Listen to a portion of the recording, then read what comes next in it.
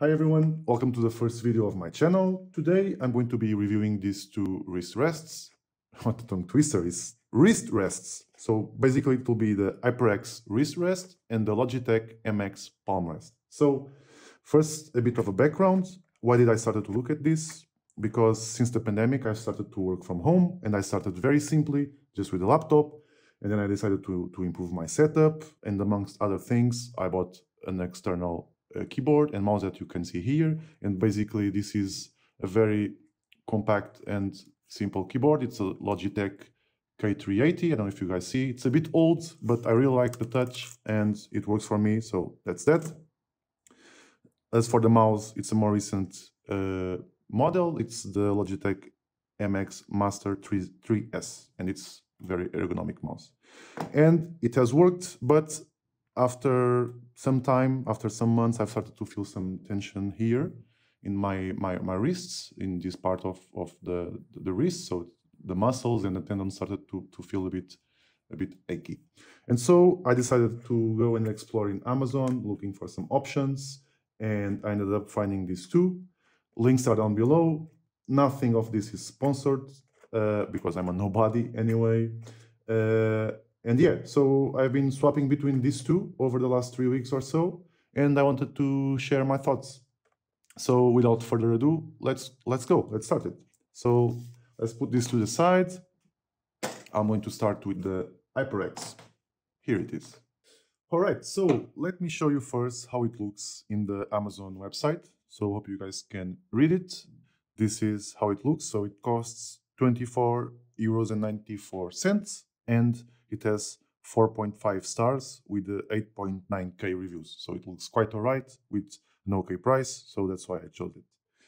So let's start with the unboxing. Let's look at how it looks. So you can see this is very simple box. It says HyperX Wrist Rest, Cool Gel Memory Foam, Gel à mémoire de forme froide attachée. Sorry for my French, if there are any French viewers there, but my French really sucks. I'll stop trying.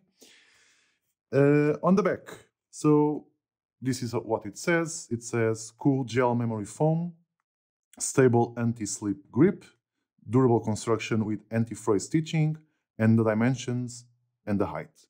And so let's take it out of the box. All right, so you can see very simple packaging. Let's take it out. Put to the side. Sorry about the noise. So this is how it looks. All right, very subtle with a small detail all around. So in red, I think this stitching looks quite all right. Then it has some branding in the front, and in the back you have this anti-slip surface, let's call it. So I put it on the desk and it doesn't slip away, doesn't want to slip away. And yeah, this is how it looks. So you can see it has more of a gameish look. So if you have like a gamer setup, I think this can look very well with it.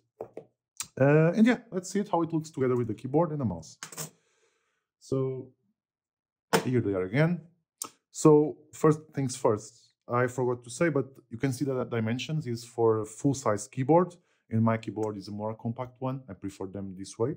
But I was looking for something to support my wrists both while I'm on the keyboard and on the mouse, and this works quite well, as you can see.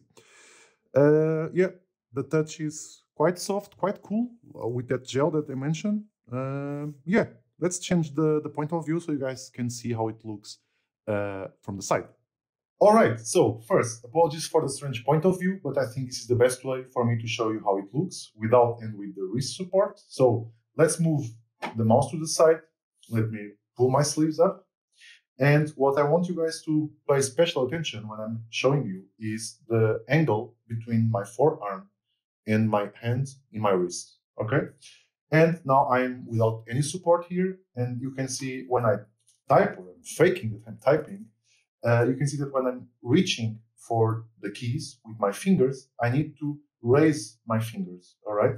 And it is this raising and reaching that over time, it causes the discomfort that I mentioned here in my wrist.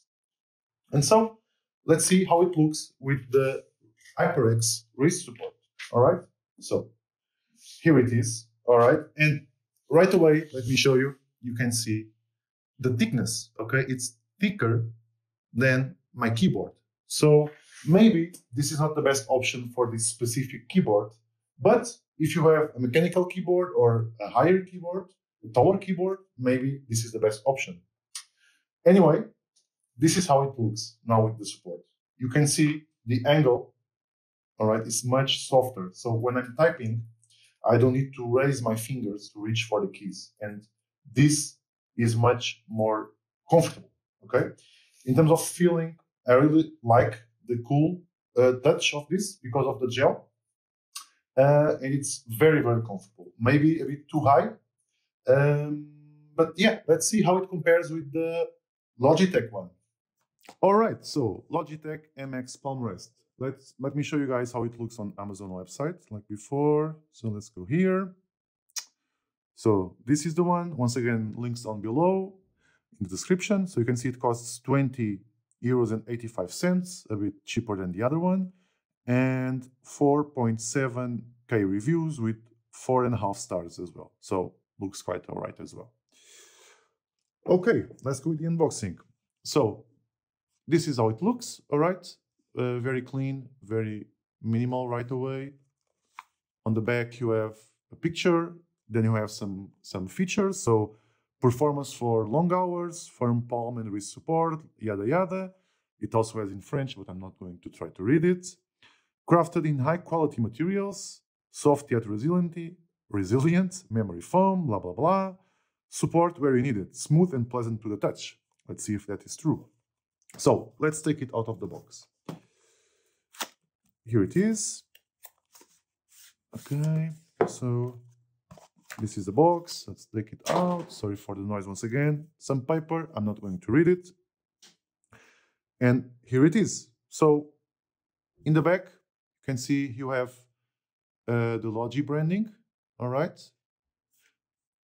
It doesn't have like the same feeling as the HyperX one, but still, yeah, it's non-sleepy. Maybe the other one is a bit less sleepy than this one, but I mean, with normal usage, I don't think it will sleep at all. At the top, also quite soft, not as, I would say, as fresh as the other one because of the gel, and this one doesn't have that gel, but still quite all right. You can see it's not as thick as the other one. So, and this is not bad by itself. It really depends on your keyboard and how high it is, if it's a mechanical keyboard or not. And yeah, the looks is definitely not a gamer look. So it's much more minimal. And personally, I quite enjoy that. A bit of a spoiler here. Yeah, let's see how it looks with the keyboard and the mouse. So, all right. Here it is. You can see the dimensions also. They are okay. They offer good support both when using the keyboard and the mouse. A bit of a difference that I should note.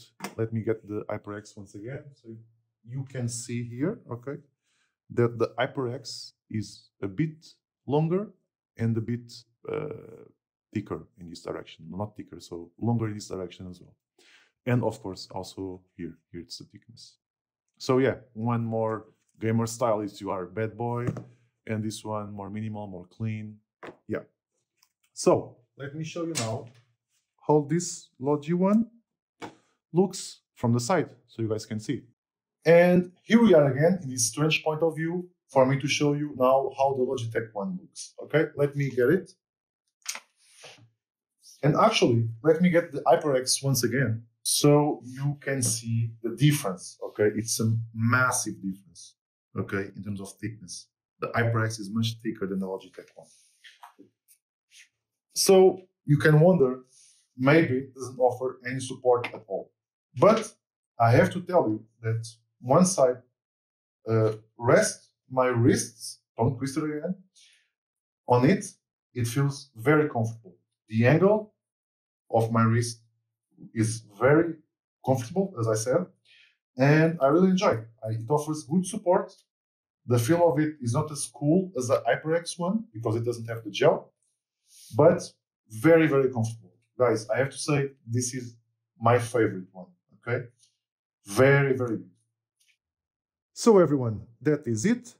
As I said, there's no right choice. So what's best for me may not be the best for you. It really depends on your size, on your anatomy, on your keyboard, how high it is, uh, how you think it looks, how you prefer a more minimal one or a more gamer style one. But personally, for me, I think the best one is the Logitech one. This will be my daily driver because I really enjoy how it looks with my keyboard and my mouse. Uh, I really enjoy the support. And yes, so I would say no matter which one you choose, I really recommend you to use one because I think it's a simple and cheap addition to your desk setup that will improve your ergonomics. And since I've started using this, I don't feel as much tension as before. And so, yeah, thanks a lot for watching. As I said, this was my first video, so feel free to leave some suggestions in the comments below. Positive ones, negative ones, always looking forward to improve. And yeah, see you on the next one. Bye, guys.